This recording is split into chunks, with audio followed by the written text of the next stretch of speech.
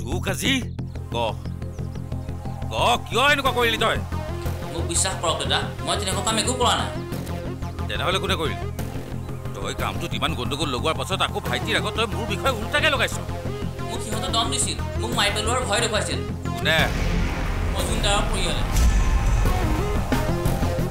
সিহঁতে তোক মাৰি পেলাম বুলি ভয়হে দেখুৱাইছে ঐ তোক মাৰিয়ে পেলাম দাদা মই আপোনাক হাতযোৰ কৰিছোঁ এনেকুৱা নকৰিব তই পুলিচৰ আগত সকলোখিনি সহায় দিব লাগিব কিন্তু মোক যদি মজুমদাৰৰ পৰিয়ালে তাৰ লগতে মই তোক মাৰি পেলাম আপুনি বুজিবলৈ চেষ্টা কৰক মই দুইফালে বৰ বেয়াকৈ ফচি গ'ল কথাটো তই মোৰ ভাইটিক ফচোৱাৰ আগতে চিন্তা কৰিব লাগিছিল তোৰ কাৰণে আমি কিমান কষ্টত আছো তই জান ভাল মনকৰ কেৰিয়াৰ বৰবাদ কৰি পেলালি তই মোৰ ভুল হৈ গ'ল দাদা আপুনি প্লিজ মোক মাফ কৰি দিয়ক মাফ নহয় তই যেতিয়ালৈকে পুলিচৰ আগত সকলোখিনি কথা হয় নাকাৰ তেতিয়ালৈকে তোক উদাই দিলোঁ মই বল আজি বল অ'কে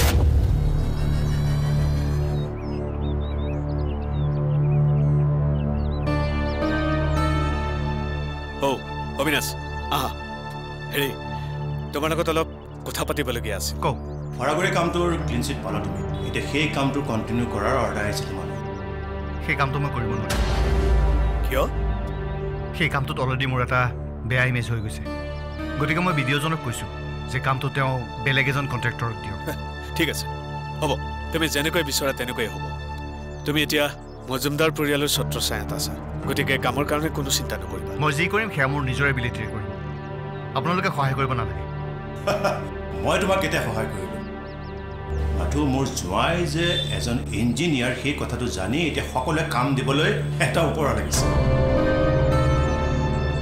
শুনা তুমি নতুনকৈ কাম বিচৰাৰ কোনো প্ৰয়োজন নাই যাওঁ ৰুদ্ৰ প্ৰতাপ মজুমদাৰৰ ক্ষমতা কিমান দূৰলৈকে সেই কথা তুমি খুব কম দিনতে উপলব্ধি কৰিব সদ্যহতে 4টামান প্ৰজেক্ট তোমাৰ হাতলৈ আহিছে সেই প্ৰজেক্টকেইটাত তুমি অৰ্হতাৰে দক্ষতাৰে উঠি পৰি লাগা তোমাক যি সহায় কৰিব লাগে বিক্ৰমে কৰিব ঠিক আছে মেন পাৱাৰ কেপিটেল মেচিনাৰী এই সকলোবোৰ যোগাৰ হৈ যাব কেৱল তুমি তোমাৰ ইনোভেটিভ আইডিয়াৰে তোমাৰ প্ৰফাইলটো ষ্ট্ৰং কৰোৱা যাতে অবিনাশ বেজবৰুৱাই নিজৰ চিনাকি দিবৰ কাৰণে তেওঁৰ ককায়েক বা দেউতাকৰ ওপৰত আশ্ৰয় ল'বলগীয়া নহয় চোৱা এতিয়া এইখন পৃথিৱী তোমাৰ এই নতুন পৃথিৱীত তোমাৰ নিজৰ নাম বনোৱা আৰে কাৰোবাৰ অনুগ্ৰহৰ পাত্ৰ হৈ কিবা জানো লাভ আছে তুমি বেজবৰুৱাৰ পুতেক বুলি গম পালে সকলোৱে তোমাৰ কাম কিন্তু সেই কামৰ জানো কিবা মূল্য আছে প্ৰথমতে নিজৰ আইডেণ্টিটি বনোৱা নিজৰ পৰিচয় গঢ়ি তোলা আৰু আমি জানো তুমি এইটো কৰিব পাৰিবা বাকী হিয়াৰ চিন্তা তুমি আমাৰ ওপৰতে তাইক চোৱা চিতা কৰা সম্পূৰ্ণ দায়িত্ব আমাৰ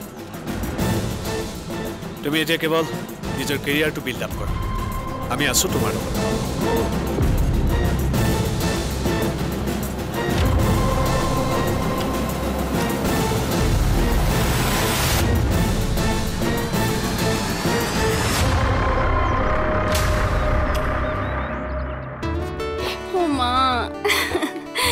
জানানে মা মই বহুত সুখী তুমি যে মোক আৰু অবিনাশক ইমান মৰম কৰিছা তোমাৰ প্ৰতি এইখিনি মৰম মোৰ আগৰ পৰাই আছিল মাজনী তুমিহে আমাক বুজি পোৱা নাছিলা হলেও তোমালোকে আগতে অবিনাশক মৰম কৰা নাছিলা এতিয়া বুজি পালা সি কিমান ভাল ল'ৰা সঁচাকে মাজনী সি বৰ ভাল ল'ৰা তাক জোৱাই হিচাপে পাই আমিও বৰ সুখী সঁচানে মা সঁচা পিছে অবিনাশৰ ভাল খবৰটো পাইছানে নাই কি ভাল খবৰ দেউতা আৰু খুৰাই নতুনকৈ তাক 4টা প্ৰজেক্ট দিছে কিন্তু সি তেনেকৈ প্ৰজেক্ট কেইটা কৰিব জানো কিয় নকৰিব আগতে যিবোৰ কাম পাইছিল সেইবোৰ দেউতাকৰ পৰিচয়ৰ বাবে পাইছিল এতিয়া এইবাৰ সি যিবোৰ কাম পাইছে তাৰ নামৰ কাৰণে পাইছে নিজৰ কষ্টৰ কাৰণে পাইছে নিজৰ কষ্ট বলত পোৱা কামটো কিয় নকৰিব আই লাভ ইউ তুমি এতিয়া ৰেষ্ট কৰা মই তোমালে আৰু অবিনাশলে চাহ পঠাই দিওঁগে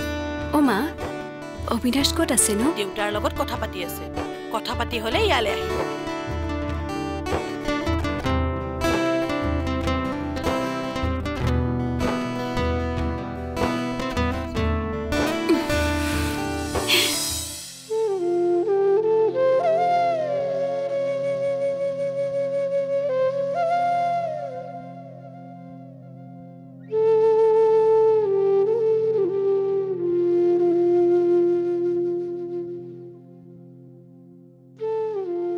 বাইদেউ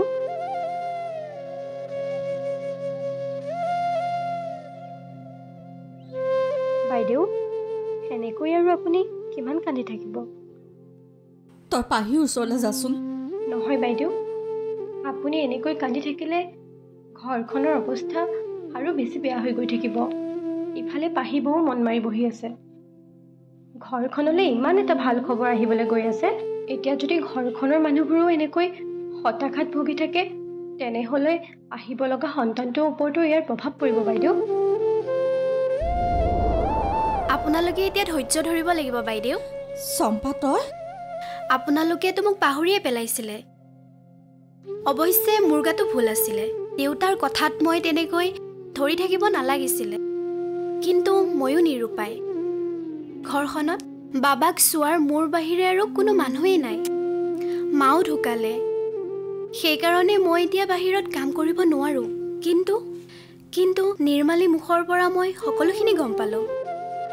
তেওঁলোকৰ এই বিপদৰ সময়ত মই যদি আপোনালোকক সহায় কৰিব নোৱাৰোঁ, মোক কিবা নিজকে দুখী লাগিব। তই কি সহায় কৰিবি? মই সমস্যাটোৰ লগত বহুত দিনৰ পৰাই জড়িত হৈ আছিলোঁ। হয়তো আপোনালোকে গম নাপায়, হিয়াবা আৰু সৰুদাৰ ভালপোৱাৰ সম্পৰ্কৰ কথা মই আগৰ পৰাই জানিছিলোঁ।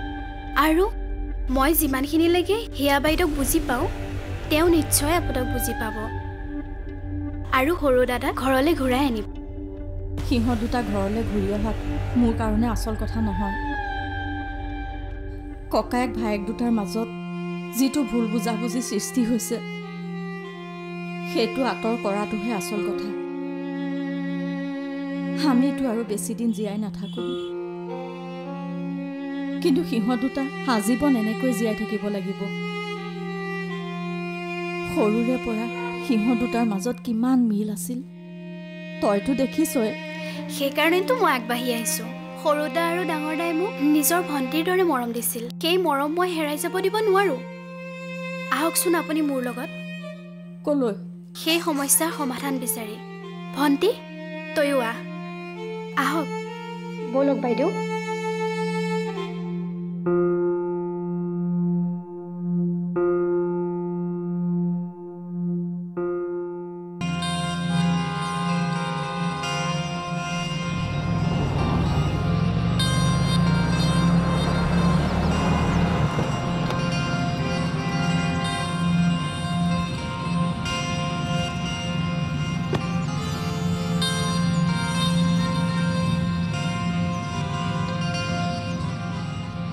এতিয়া আৰু প্ৰমাণ কৰিবলৈ কিবা বাকী আছে নেকি?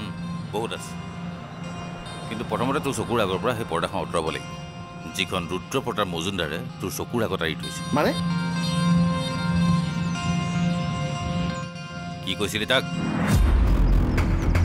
এতিয়া নকওঁ কিয় তাক? মানে ছাৰ,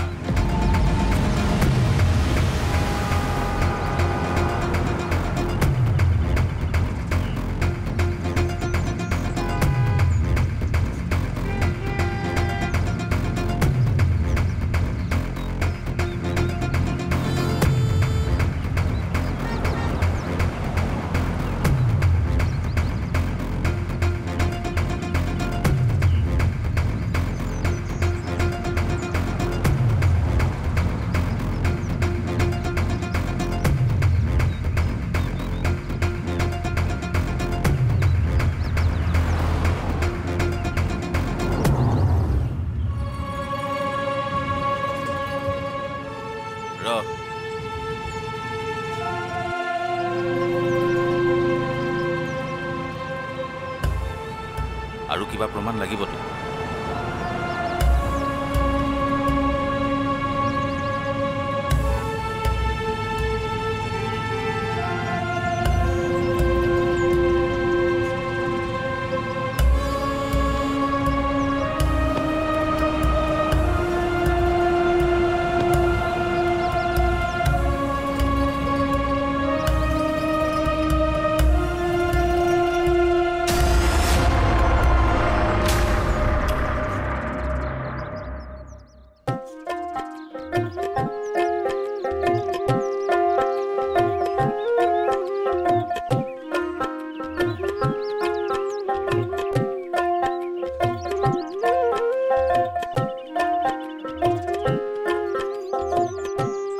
নমস্কাৰ।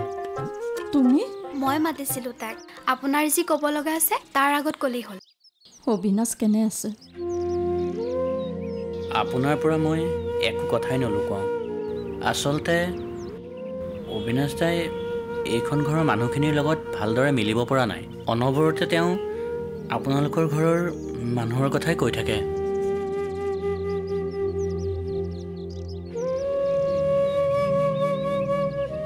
বাইদেউ আপুনি হতাশ নহ'বচোন, ধৈৰ্য ধৰক, কিবা এটাতো সমাধান নিশ্চয় ওলাব। তই হিয়া বাইদেউৰ লগত বাইদেউক লগ কৰাই দিব পাৰিবিনে? তেওঁলোকৰ ঘৰলৈ যোৱাটো এতিয়া সম্ভৱ নহ'ব, তথাপি চাওঁচোন, কিবা এটাতো সমাধান উলিয়াবই লাগিব। বাইদেৱে গোটেই দিনটো কান্দিয়ে থাকে। ছাৰে সৰু দাদাক ঘৰলৈ আহিব মানা কৰাৰ কাৰণে কোনেও সাহসে কৰা নাই কথা ক'বলৈ, আৰু ডাঙৰ দাদায়ো। মই সকলো বুজি পাইছোঁ। আমাৰ ছাৰহঁতে এটা ডাঙৰ ষড়যন্ত্ৰ কৰি অবিনাশ দা আৰু তেওঁৰ ককায়েকৰ মাজত এখন ডাঙৰ সংঘাতৰ সৃষ্টি কৰিছিল।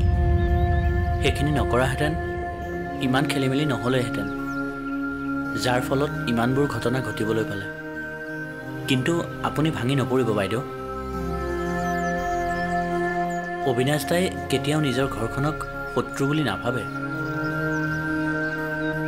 তেওঁলোকৰ সকলোবোৰ কথা পোহৰলৈ অহাৰ লগে লগে তেওঁ আকৌ উভতি আহিব। কিন্তু এতিয়াতো তেওঁ সেইখন ঘৰতে থাকিবলৈ বাধ্য। তেওঁক জোৰ কৰিছে থাকিবলৈ, কিন্তু তেওঁ মান্তি হোৱা নাই। তেওঁ কালি সেইখন ঘৰৰ পৰা একেবাৰে ওলাই আহিব খোজোতেই হিয়াৰ গা বেয়া হ'ল, যাৰ কাৰণে তেওঁ তাত আকৌ থাকিব লগা হ'ল। হিয়াৰ গা সুস্থ নোহোৱালৈকে তেওঁ সেইখন ঘৰতে থাকিব। হিয়া সুস্থ হৈ উঠাৰ পাছতহে তেওঁলোক আকৌ ভাড়া ঘৰলৈ গুচি যাব। মই তোমাক হাত জোৰ কৰি কৈছোঁ ভাইটি। কি কৰিছে আপুনি এইবোৰ কওকচোন? আপুনি মোৰ মাৰ নিচিনা। আপুনি মোক এনেকৈ অনুৰোধ কৰিলে মোৰ নিজৰে লাজ লাগে। আপুনি খালি কওক, মই আপোনাৰ কাৰণে কি কৰিব লাগে। তুমি হিয়া আৰু অবিনাশক এটাই অনুৰোধ কৰিবা, ঘৰত যি সমস্যাই হওক সেয়া মই সকলো সমাধান কৰিম। খালি সিহঁতে তাৰ পৰা ভাড়া ঘৰলৈ উভতি যাব নালাগে। ঘৰৰ মানুহ ঘৰলৈ উভতি আহক। হিয়াক মই নিজৰ ছোৱালীৰ দৰে মৰম কৰোঁ। তাইক নিজৰ ঘৰখনত মই কেতিয়াও মনত পেলাবলৈ নিদিওঁ। শুনিলি এতিয়া, ইমান এখন ভাল ঘৰৰ বোৱাৰী হোৱাটো আচলতে ভাগ্যৰ কথা। ভাগ্যৰ কথা নহয় চম্পা, মৰম আৰু চেনেহৰ কথা। আমাৰ জীৱনটোনো কেইদিনীয়া, যিকেইদিন জীয়াই থাকোঁ মৰম চেনেহ আৰু হাঁহি ধেমালিৰে জীয়াই থাকিব লাগিব। আমাৰ ঘৰখনে অতীতৰ সকলোবোৰ ঘাট প্ৰতিঘাত পাহৰি পেলালে বুলি ক'বা তাইক। আগৰ সেই শত্ৰুতাৰ প্ৰতিশোধ আমি কেতিয়াও মনলৈ নানো। বিশেষকৈ তাইৰ ওপৰত আমি কেতিয়াও বেয়া ভাৱ নানো। তাই আমাৰ ঘৰখন সম্পূৰ্ণ নিজৰ কৰি ল'ব পাৰিব। মই ক'বলগীয়া কথাখিনি তোমাক ক'লোঁ। ঠিকে আছে, আপুনি চিন্তা নকৰিব, মই আজিয়ে সকলোবোৰ বুজাম। দাদাহঁতৰ ভুল বুজাবুজিবোৰ সোনকালে শেষ হ'লেই হ'ল। আৰু অবিনাশ দা ইমান সহজতে হাৰি নাযায়। তেওঁ নিশ্চয় কিবা নহয় কিবা এটা ৰাস্তা উলিয়াবই। ইমানখিনি হৈ যোৱাৰ পাছতো তুমি এতিয়াও তেওঁলোকৰ পক্ষ লৈ আছা? নহয় অবিনাশ, মই মাত্ৰ ভাবিছো দাদাই হয়তো। তাৰমানে তুমি কি ক'ব খুজিছা? মোৰ দাদাই মোৰ লগত প্ৰবঞ্চনা কৰিব? যিটো দাদাই সৰুৰে পৰা মোৰ কাৰণে সকলোখিনি ত্যাগ কৰিছিল, যিটো দাদাই মোৰ কাৰণে নিজৰ জীৱন দি দিব পাৰে, সেইটো দাদাক অবিশ্বাস কৰি মই মোৰ জীৱনত ডাঙৰ ভুল কৰিলোঁ। মই আৰু এনেকুৱা ভুল কৰি থাকিব নোৱাৰো। মই তোমাক ভুল কৰিবলৈ কোৱা নাই, মই তোমাৰ ভালৰ কাৰণেহে কৈছো। চোৱা, এতিয়া দেউতাহঁতেও আমাৰ সম্পৰ্কটো মানি লৈছে।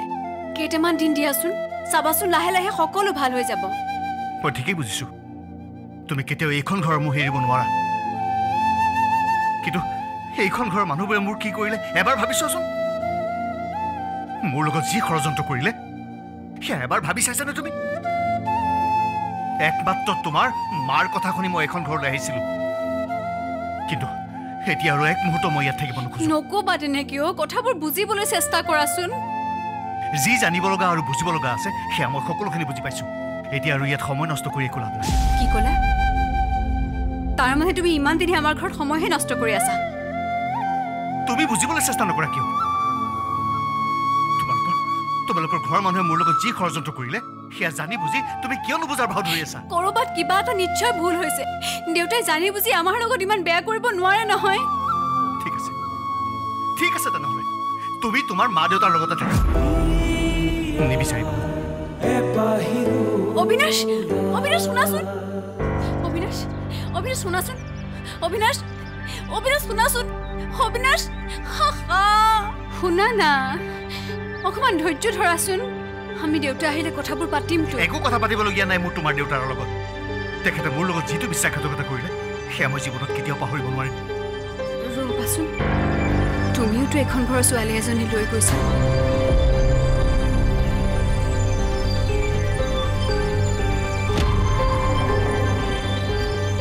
মাজনী অবিনাশ মাজনী মাজনী মাজনী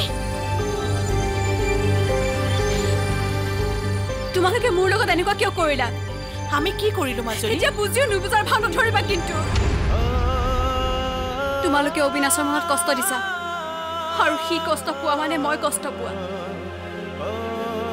তোমালোকে জানানে তাৰ আৰু ককায়েকৰ মাজত কিমান মিল আছিল কিন্তু তোমালোকে সেইখিনি কথা নাভাবি নিজৰ স্বাৰ্থৰ কাৰণে সিহঁত দুয়োটাৰে মাজত ভুল বুজাবুজিৰ সৃষ্টি কৰিলা মই তোমাক আৰু দেউতাক কেতিয়াও ক্ষমা নকৰোঁ মা এতিয়া তেনেকৈ নকবাচোন মাজনী কিয় নকওঁ তোমালোকে যদি আমাক আঁকোৱালি ল'ব নোৱাৰা তেনেহ'লে তোমালোকৰ পৰা আঁতৰাই দিব লাগিছিল তোমালোকে এইবোৰ কি খেল খেলিলা মা তুমি বুজিবলৈ চেষ্টা কৰা মাজনী তোমাক দেউতাই কিমান ভাল পায় তুমি নাজানা জানো ভাল পোৱা কেতিয়াও আনক আঘাত দিবলৈ নহয় মা যদি আমাৰ ভাল পোৱাই কাৰোবাৰ মনত কষ্ট দিছে আঘাত দিছে তেনেহ'লে সেয়া ভাল পোৱা হ'বই নোৱাৰে সেয়া প্ৰতিশোধ আৰু তোমালোকে তোমালোকৰ প্ৰতিশোধৰ কাৰণে মোক আৰু অবিনাশক বলি সজালা আজিৰ পৰা মোৰ তোমালোকৰ প্ৰতি কোনো শ্ৰদ্ধা কোনো ভক্তি কোনো আস্থা নাই ৰৈ দিলা কিয় মাৰা নামাৰা কিয় তোমাৰ মনত যদি সৎ সাহস থাকিলেহেঁতেন যদি মোৰ আৰু অবিনাশৰ প্ৰতি তোমাৰ মনত সঁচা মৰম অকণমান হ'লেও থাকিলেহেঁতেন তেনেহ'লে তুমি এই চৰটো মাৰিবলৈ কেতিয়াও কুণ্ঠাবোধ নকৰিলা সেয়াই প্ৰমাণ কৰি দিম তোমালোকৰ আমাৰ প্ৰতি ভাল পোৱাৰ পবিত্ৰতা কিমান তোমাৰ দৰে এগৰাকী মা পাম বুলি মই জীৱনত কেতিয়াও আশা কৰা নাছিলোঁ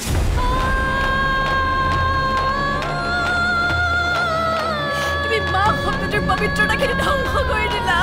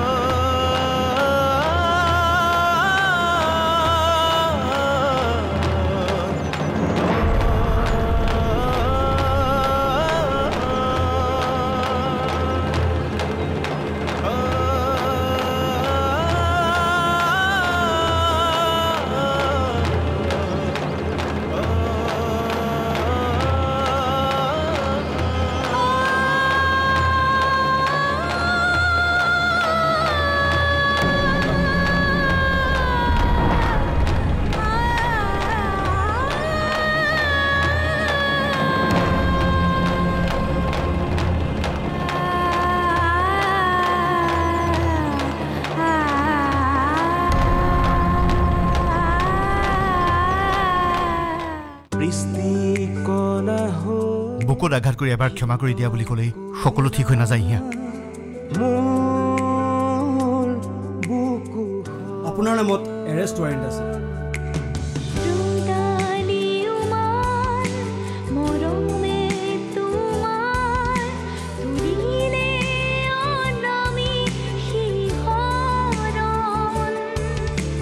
তুমি আছা বুকুতে